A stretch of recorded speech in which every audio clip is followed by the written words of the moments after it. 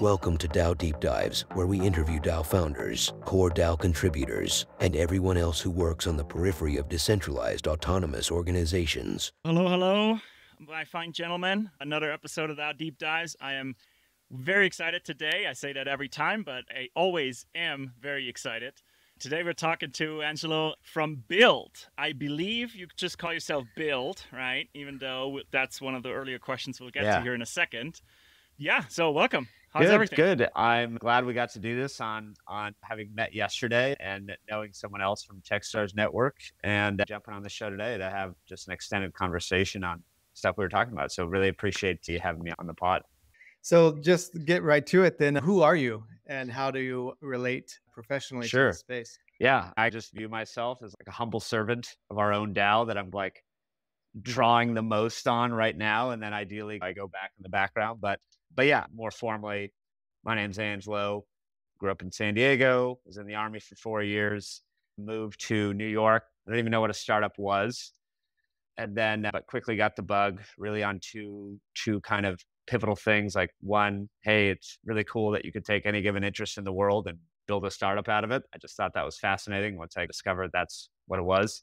And then two, I think you're always making decisions off of incomplete data, which is something that I think learned a lot from the Army. And so I felt most comfortable in that space.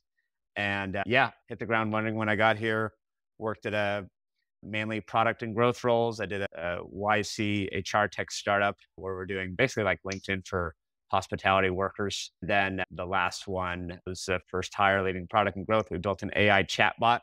I joke that it was like an AI Karen to get bank fees back for overdrafts and insufficient funds charges. So we were, using AI to fight banks to get money back for folks. And that was cool. We ended up exiting that one. And then, here I am today. I've been working on as the founder, so to speak, but again, core contributor, I guess, of Build.Cities. And I've been working on this for about 1.5 years now. Started with just a white paper and a logo and a brand, and then has evolved into this kind of full scale digital infrastructure, as well as a network of partners that are putting together this full stack of what we're doing, which is really, in short, a protocol for startup cities, but that's the one-liner, but more in depth, it's really infrastructure to seed and scale startup ecosystems anywhere around the world. And happy to get into more like what that means, but I'll pause there, see if there's any, follow-ons for now. Yeah, thank you. Before we go any deeper into that, actually, the standard question we like to ask all our guests is, what is a DAO? And you are free to answer that however you like. I think it's extremely fluid and evolving, but the latest one that I think is most thematically stuck with me is it's like a supercharged co-op in a way, right? Or co-op with like different new primitives that you have at our disposal that in organizational structures we did not have before. And there's just definitely a lot of R&D in the space broadly of just like, how do these get used? What are they good for? How should we apply them? Historically, I definitely think of DAOs as like the technological extension of a co-op structure. So you can look at probably one of the more formidable co-ops of our time was like Mondragon. It was based out of Spain, but there's also one stateside. REI is a co-op. The Green Bay Packers are a co-op. And so I think a DAO is tech-enabled or supercharged co-op essentially. Cool. Yeah. Pretty accurate, I think. Easy to understand for listeners who are maybe new to it. So, Build.Cities, lots to unpack. I want to start a little different today because looking at your website, you need to look at it to really get what I'm talking about here now. But what stuck out to me right away was how you branded. And you mentioned that you started with the brand actually in the early days, how you branded it, right? Which is Build _ and cities in parentheses. Tell us about that decision and what that means to, what Build.Cities is. Yeah, I'll tell just personally, there's two kind of personal motivators for me for why I put these things together. One being the distribution of like risk capital and seed stage capital, like getting it out of ecosystems, like you're not necessarily getting it out of, but hey, let's put the venture into VC. Like, how do we create an experience where anyone in the world can be building their idea and never have to feel like they need to go migrate to Silicon Valley to like get funding and then get their idea off the ground, right? That's the end user experience. You can be in Taos, New Mexico, Peru, wherever, right? GDP of the internet doesn't have latitude, longitude coordinates. That's always been a personal motivator. And then the other piece going with the brand of Build is I guess, probably like the highest or actually like atomic unit brand of it. You can insert anything after the underscore, Build Taos, Build Ventures, Build Hardware, whatever. For me, I've always had this little bit of struggle between how do you balance work-life balance, right? What does that look like? For me, it's like a fundamental tension. And then in creating this, I realized like building things, whatever it is, has always been the intersection of both of those, where it doesn't feel like I'm getting up in the morning to go to work. And at the same time, it's something that I feel that I've been able to sharpen the skill set enough where I can also make an economic opportunity for myself. And so I think it's always been the prerequisite of great companies, great anything else. Like you have to like create the thing, like prototype the thing. That's where that came from. And then as far as a broader brand, when you insert any city underneath that, it's really pulling on those two main identities, right? So one being somebody who identifies as a builder, creator. There's a number of variants of words that you can put in there, and that's a really strong piece of somebody's identity. I think that gets typically formulated early on or later on in life, but either way, it becomes a core piece of somebody's, I think, identity. And then the city piece after is the other pole, where we want people to be like, we want to attract the builders who are proud of their city. I live in Jersey City. I'm proud of the city. I want to always be perpetually building it. I may not live here forever, but I'm going to move to cities that I want to feel proud about, right? I think that kind of dovetails into we need to be vested in our communities again, right? Yeah. Yeah. So that's where it started. Yeah, that's a great overview. And you even alluded to the mission already. So from there, we can double click and dive into that. The mission is to unlock the hidden GDP in communities around the globe. So, for me, the word that stands out there is hidden. And so I'd just love to learn a little bit more about that. Yeah. And if you can lay that out for our listeners, what that really Yeah. means. Yeah. So the way we view equity or hidden equity, hidden GDP locked today is, proximity, politics, or perception, right? You may not be close to the resources that a startup city or startup community has, like Silicon Valley, but now we can transform over the internet with crypto, right? We can create value literally with our laptops and reinvest that capital into bits, real estate, whatever. So that wall is already broken, right? And then there's politics, right? If you're in an area that for most of the world, it's very difficult to actually physically access those ecosystems in the first place. But now we teleport over Zoom, right? I haven't met you guys personally, but now we're chatting as if we were about to go have a beer or whatnot, right? We can coordinate that way. And that perception of like pedigree. I've gone to several hackathons this year and whatnot, and have met many instances where I'm meeting these people who are just like extremely talented, extremely skilled, but have zero pedigree whatsoever, right?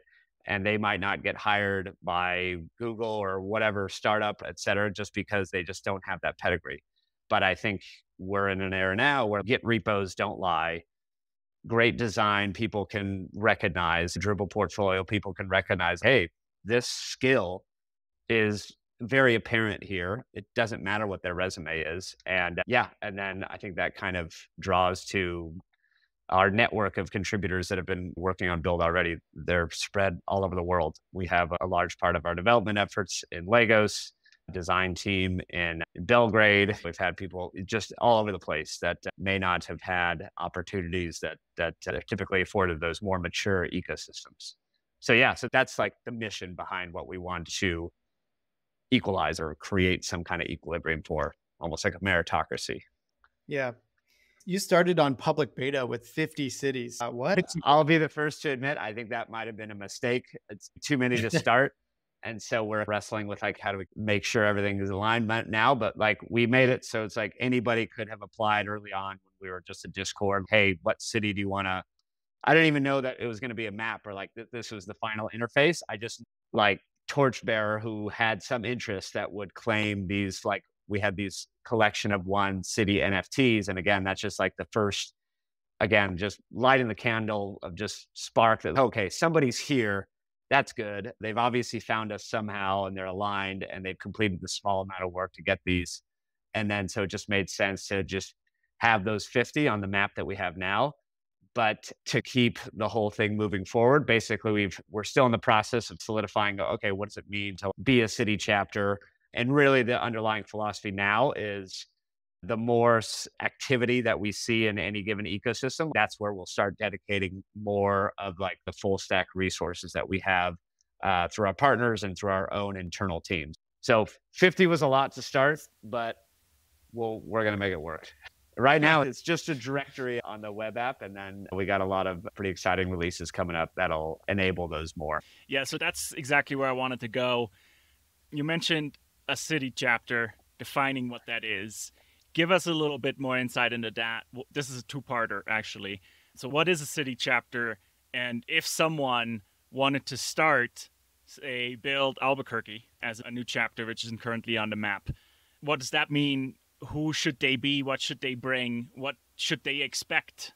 So right now, as it stands today, it's just the cities that are on the map that have this overlay. So what we've done is built this platform. You can check it out today, Build.Cities.network. Log in. As long as you have a Discord, you can log in. And basically what we're getting at is we have people surface their servers in the onboarding, and then they pick their top 3. So it's basically, hey, I'm saying like, these are my top 3 digital tribes, right? These are like my digital alliances that I have. And then they pick their top 3 cities that they're a part of. And then we basically overlay those. So really today it's more or less like a directory of, hey, I want to find one of the you mentioned, Salvier in Miami. You can go in there and see, hey, I want to go find where the CryptoPunks are in Miami, for at least anybody who's logged in and came from the CryptoPunks community. And so really that's like the premise for every piece of the roadmap is like networked across with cities. So like we met in Constellation DAO. As that expands and it grows, I could go to Barcelona and be like, oh, where's all the Constellation DAO folks? So I can meet them.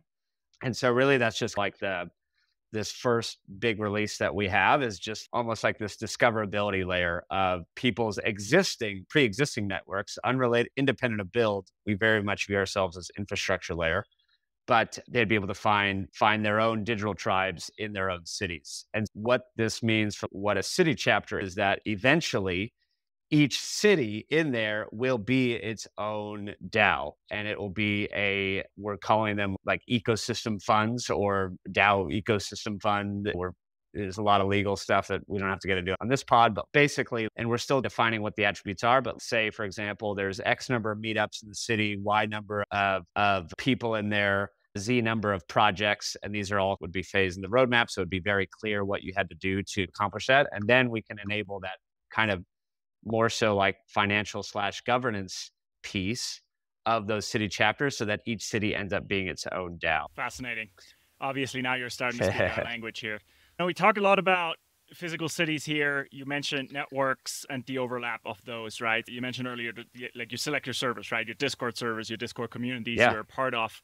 I have played with the app a little bit. I think that's already such a cool feature, right? Is there also the concept, or maybe in the future, are you thinking about a concept of like remote cities, right? Because I think a lot of us are remote first now, or digital nomads, whatever you want to call it.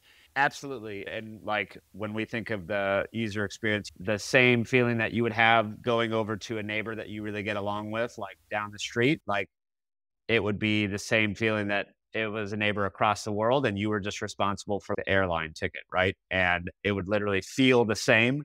That's definitely baked into the product, and we're thinking of more things to kind of add on to replicate that. And right now, Discord serves as a good MVP. It's like an intermediary. And I think all communities, that's why we built the app on Discord, because we're just operating under the faith that people are building their communities already how they best see fit.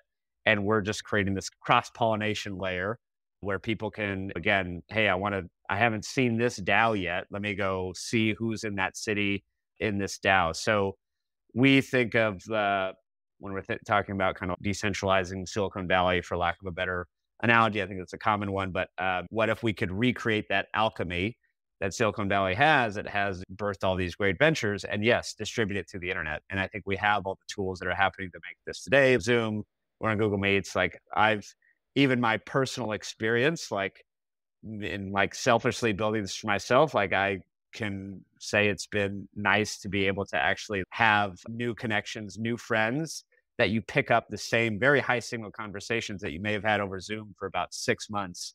And then you're on ground. It's like you both happen to be in the same area. And it's, oh, cool, let's go grab dinner. And you're just picking up where you left off. Short answer to your question is yes, absolutely. And we're almost baking that into the software layer as we grow. Yeah. So let's paint a more comprehensive picture for the listeners. Give us the vision pitch. Like, what is phase 2 to 4 all about? Yeah. So with that premise that we're talking about with these connections of this crossover of digital networks and physical cities post COVID, I'll touch on the internet like tribes, so to speak. You can look at every DAO as an internet tribe, right? Discord servers are internet tribes.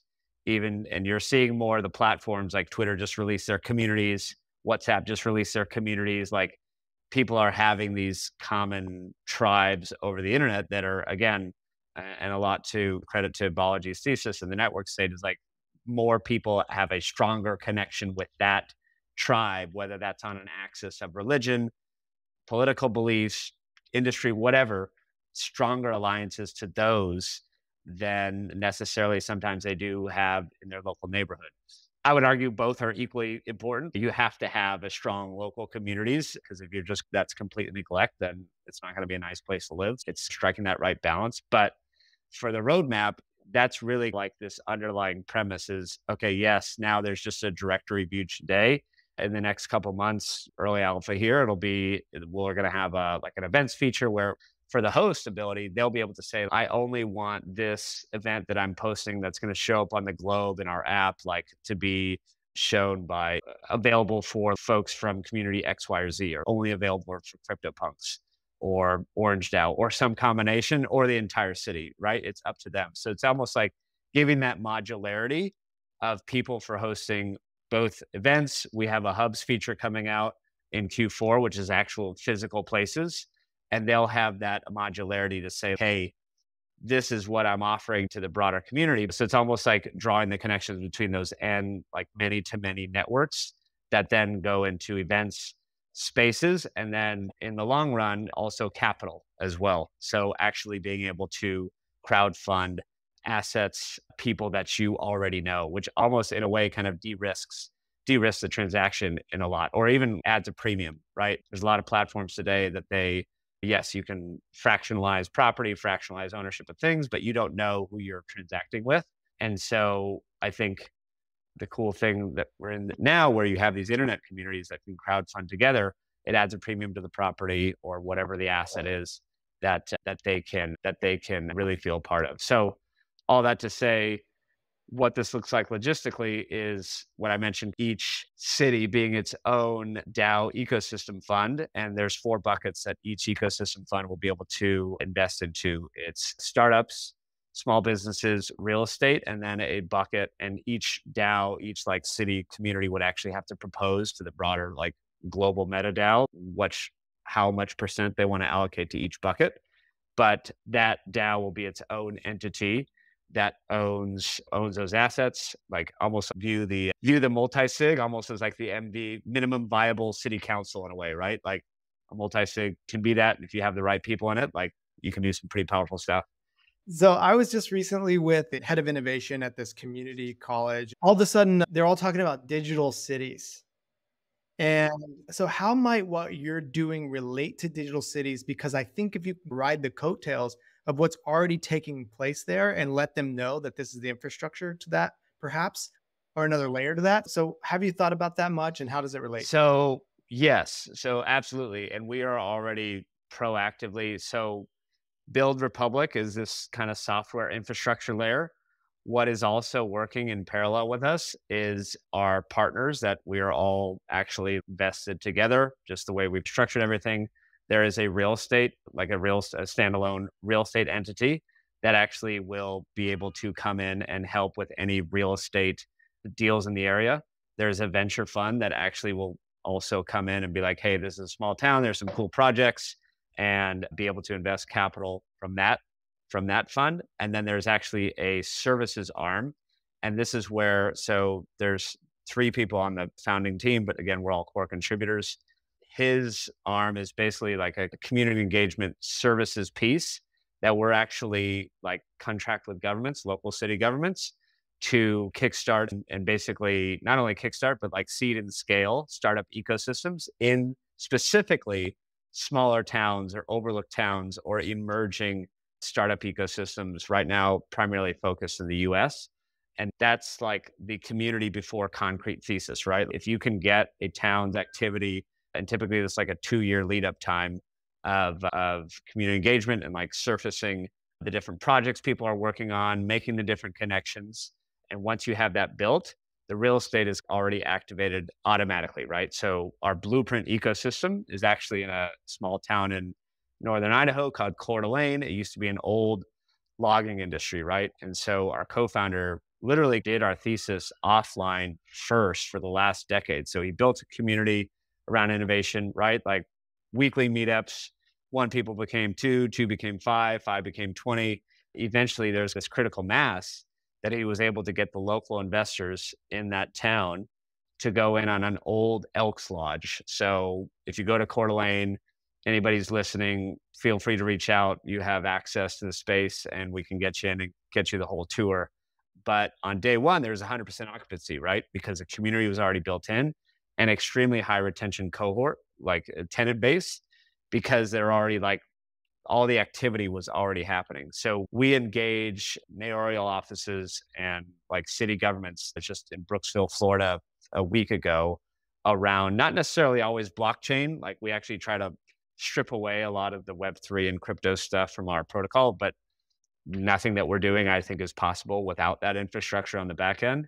But we'll engage them on, hey, what is the economic theme here that can be revitalized or even just initiated based on the historical economy of the region, where they're at today and where it could be going tomorrow. So you've purchased land on chain and received rent from it. So I'd love to hear about that process, how that's currently operating. So I'll quote my co-founder has also said about this concept of wolves, not unicorns, where there's this kind of culture of, oh, let's go try to be all the shiny unicorn. And like, that's fine. That's cool if that happens. But there is I think you see this more in Web3, and Greg Eisenberg actually has a really good thread on this recently about this kind of rise of talk about solopreneurs, just small, now AI enhanced venture studios, where you just kind of have these small orgs, and you see this like DAO to DAO interaction as well, where there's just like a lot of like a pack of, hey, let's all take down bits and pieces of this bigger puzzle. And so one of the other partners that we were working with in that same kind of vein, and where I think about this a lot, we just have a lot of fun orgs that we work with, it's called Cougar DAO. And Cougar DAO is a Lex DAO spinoff, and Lex DAO is basically a DAO of lawyers and smart contract engineers and accountants, and basically everyone you would want to work with to purchase land on chain and go forward with that kind of stuff. So Build is basically had some R&D budget to just put in there to be like, hey, what does this look like to buy land on chain? We were originally there was an island in Idaho that was going to be up for sale called Cougar Island. And the typical bull market island buying spree that every crypto Twitter was all into. We were like, let's figure that out. The auction's coming up. And then when the auction came up, it was like $12 million. Okay. We still fundamentally want to see how to purchase land on chain, right? This was always the meat of the experiment. But yeah, so then went back to the drawing board and just be like, okay, let's just do this first. So we bought there was 160 acres in Northeast Colorado on auction for, I think it was like just under it was like about 170 grand. And which is also crazy to me that you can buy that much farmland for 170 grand. But so we essentially cloud funded it or put in the contract on Cali DAO, which is another Lex DAO spinoff, just DAO, like very legally compliant DAO infrastructure that you can use, crowdsource that contract, did all the on-chain proposals of, hey, this is how we're going to do it. It's an LLC. And then we had to do obviously some of the more manual pieces of actually getting somebody or some representative to sign the deed transfer and everything else. But we went through all those mechanics to purchase that land as Cougar DAO. And then so now it's probably, there's more and more RWA platforms coming up. Like Fabrica is a cool one that we also own a piece of 1 acre in Cochise, Arizona now. That's part of the DAO, which is cool, but I don't know what we're going to do with it. We're like putting some dome on it and putting on an Airbnb. I don't know yet, but it's what we've really just gone through the muscle memory of, okay, what does it look like? Sure, there's going to be platforms that like allow you to crowdfund more places. Lofty is one interesting one, Rootstock on chain, but nobody really we don't see a lot of people talking about what does it look like to manage the property on chain, right? Like the property management of potentially double, even triple digit number of people who like all have a vested interest in the property. And it's one thing to crowdfund a property, but what about when something breaks? Who's putting the money in? How does those share transfers work? That was always the nature of that experiment. And so we're learning a lot for Build that we can then take that module and then basically use that for future, kind of some of our future 18 to 24 month plans where we want to actually be able to facilitate crowdfunding a property and collect rent from it. So yeah, we collected our share of the rent the other day from the tenant check. I went out to go meet the tenant in Northeast Colorado. He's a farmer that had a lot more acreage than just the plot. We chatted for the better half of the afternoon. There was some interesting things that I got from that conversation that like seeing this intersection of crypto and real world assets, like in a way we are like a alternative financing option for him, maybe if he wants to buy a future plot where it's like I think a lot of farmers typically like debt averse. And so it's kind of like, oh yeah, I could go lever up more and go buy more land, or I can ping my freaking internet cheerleader friends to like just sell their whatever fucking JPEG they just bought, and sorry for the curse, and then buy more property, which is, at least we think, way more interesting. And as long as no one's trying to micromanage a farm that we know nothing about farming. If you told me to go buy a farm tomorrow outside of the scope of how we did it, like manually go find a network, find a broker, go to the bank, I wouldn't know how to do it. But like now I know a lot more about real estate just through our internet friends. So yeah, so that was the nature of that experiment. And then yeah, we're going to continue to do more of those proofs of concepts and then start bringing that kind of more as like a module in-house for Build.Cities. So are you envisioning the capital? You talked a little bit about capital and that being potentially a VC arm, that being a meta DAO, and then individual city DAOs. How are you envisioning capital being distributed or even flowing? So I'll go in sequence or chronological order. So as of today, we are a software company, just like a typical C Corp, like creating this protocol, still top of the first inning. We are fundraising, and so happy to chat with anybody about that after. But so that's just to get the pieces together, right? We have a feature called Dreams, and it's an NFT collection that uses collaborative prompt engineering. So everybody has the ability to add or replace 3 words in a prompt collectively, and then that generates an image that you can then mint as a dream. And so we're going to have a Genesis edition of about 100 of those to start. And this will be kind of like the first, or actually, sorry, we have the real estate revenue, digital assets. So this will be the third revenue stream for us, where 90% of those proceeds, and we got a lot of inspiration from Nouns DAO for this, 90% of those proceeds will go to this, basically, we call it the galactic treasury layer or global treasury layer. And then cities will be able to request funds from that chapter. So very much like Nouns DAO. So people who hold the dreams will be able to vote on which cities it gets distributed to. 10% goes to the C Corp so that we can keep the lights on, but that'll be the main thing. So all membership sales that we see going forward, first it's dreams. Next, when we add like more physical space access, that'll be like a resident layer. And then the final layer will be more like citizen. But anyways, all of those funds will be coming into that kind of global layer and then distributed down based on the activity of the cities that are requesting for funds. And then we will do that in basically like a non-dilutive, like non-equity based manner to just iron out and just make sure everything's working.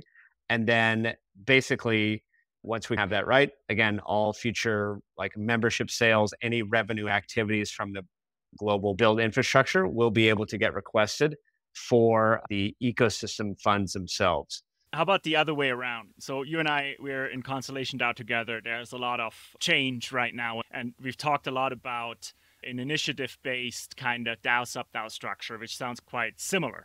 But then I imagine each city DAO will potentially have their own revenue drivers, which might be quite different.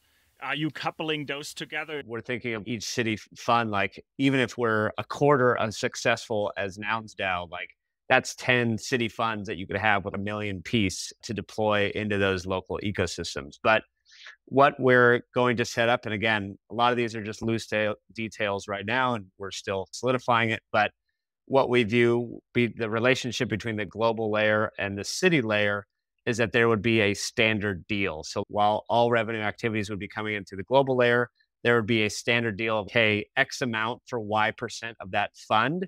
And then that local fund has the ability to raise external capital in their own area, like basically offline. So we're going to delegate the administration of that fund, including they're going to be mainly responsible for that. And then they will be borrowing from our resources, borrowing from the brand, being able to like cross collaborate with the general ecosystem. But the choice of what they want to do outside of that standard deal is up to them. Yeah, it makes sense. Yeah, I just wondered if there was a requirement for a chapter, so to speak, to give back to the global layer. So however we finally pencil in what that standard agreement is, the returns from that fund would go towards this global meta layer and then get distributed to all the token holders. So you could be if you're a patron in Perth, Australia, and you have visibility and equity into the Build Laos fund, then you would be subject to the same dividends from that fund. And again, not a lawyer, not forward-looking statements, more details to be ironed out. Yeah. So I want to go back to something you touched on. You said you are fundraising. And when I looked at your deck, one thing which just jumps right out at you, we have mentioned his name a couple of times, which is the godfather of the network state. How did you guys get in touch with him? How did he become an investor? Yeah, we are fundraising now. It's an open round. We actually designed the round to be community first financing. Again, I'm not a lawyer. There are particulars to this that I need to defer to the documents, but basically anybody in the world, essentially, like it's a Reg S filing and a Reg D 506C. So it's open to international investors, even if they're unaccredited. In the US, there is an accreditation requirement, but, and we did that by design so that Build.Cities is actually on the same terms as we've had people from just all over the world that not necessarily in startups, but they like what we're doing. And we've set the minimums pretty low so that it's economically accessible as well. And then to answer your question directly, yeah, I think Build.Cities has, sometimes I wonder if he's got like some script he set up maybe through Zapier and just like any network state stuff or mention or startup city stuff. Like I think he's got like a pulse on, and he's actually quite a responsive person. I don't know if we maybe got lucky or whatnot, but all things considered, with the clout that he has, I think he really makes a genuine effort to try to engage as many folks as possible on what they're working on. Yeah. So let's think like big picture. What's the craziest idea that you think should be a DAO or could be a DAO in the future? And like you were just earlier in the show going off about one in particular where there was the farmer that could use this as like a function to get funding, maybe for another piece of land. That's pretty crazy. Yeah, literally because of that interaction, I've been thinking a lot more of the concept of digital credit unions, because there's 15,000 credit unions in the US actually, right? And for folks like him and a lot of others, you can try as hard as you want, but you'll never be able to fully, like the farther away you go from some level of face-to-face interaction, the harder things get to be able to underwrite, right? Like in-personness or that attribute is trust, right? And that's like literally why a lot of these credit unions exist. They're able to underwrite these businesses a lot better. But imagine if like they were amplified by, okay, here's the local credit union for this particular type of crop in this particular type of region. And imagine that as like a digital kind of supercharger where it's like, hey, here's all the people who know about this specific type of agriculture in the world around all parts of the world that can also pool their capital and essentially be like a digital credit union. So you can imagine, hey, I have I'm opening up a music studio business or whatever. And I could go to a website where you could essentially tap a DAO or digital credit union who all know about that kind of industry. So that's exciting to me from a pragmatic one. And then the other crazy things, I've always personally wanted to start not necessarily personally, I just want to see it happen. I think it actually already has been, but like a race team, like a full on, imagine maybe the season 7 of Drive to Survive or season, I don't know, whatever, whenever it happens, season 12, it's like, there's these Mercedes and Ferrari, and then it's you were mentioning little Dogecoin, like that's a $250 million market cap. Like, what if they all just became little Dogecoin F1 team? Like, I think that would be awesome to see personally, but crazy and maybe not realistic. And I think DAO really is just a type of structure that it's just another tool, right? I would never want FEMA to necessarily be a DAO or a Boeing assembly line to be a DAO. It's a board of directors, sure, but certain orgs just it doesn't pan out. Those are amazing. Thank you. A recurring question we like is similar to the crazy ideas, and that's where are we going with DAOs, right? What is like the 10x, 100x kind of vision of the future? Why is this important? What do you think? Yeah. So there's a lot. There's a lot to unpack here, right? You have to look at this also as far as like the economic, political, social, cultural aspects of what I've seen. Our co-founder brings the story up a lot about how he was at a time and place and he was observing something with Occupy Wall Street. And I think he was like, it wasn't like taking a side. He just like observed, okay, something about capitalism isn't really working. Something needs to maybe change. But it was a process. So it was the initial emotional kind of ventilation of something's not working, right? I think the 2.0 of that was Wall Street Bets. And it was Occupy Wall Street with skin in the game or blood on the line, or not blood, but like financial pain. And I think crypto has always been that kind of undercurrent, but the Wall Street Bets was a big story. But it's the same thing, right? If we talk about subreddit, DAO is like a subreddit with a bank account, like that's literally what that is. And because a lot of crypto and DAOs, this is like the legit infrastructure of the future, at least I believe, and I imagine a lot of listeners on the show believe, it's still early innings and kind of evergreen pastures, right? I've talked to DAO founders who are just name any given big company today and we're this DAO to disrupt that basically. So we're thinking obviously a lot about real estate, right? We joked on the farm. We joked about the farm purchase. Watch out, Bill Gates. Like we got the people's farm now, right? But all that to say, yeah, it's an evergreen opportunity. Before I forget, let me ask one more question.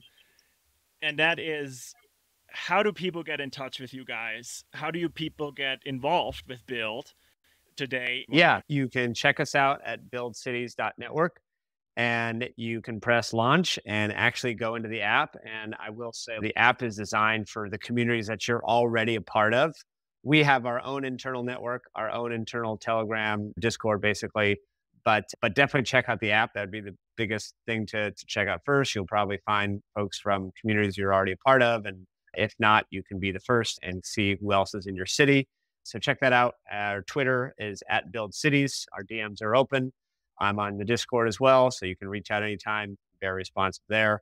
And then, yeah, I really just want to give a shout out to this all started with an idea, and none of this would be possible without the contributors that have come in fully organically over time to see what we're doing with the vision, and especially for the ones who are actually contributing, whether that be development, design, ecosystem building, even without a kind of fully fleshed out concept, because I truly believe that this is really, it's got to be, everybody has to have their own piece of the vision, right? If you ask anybody what their city means to them, the city that they live in, you're going to get a different answer.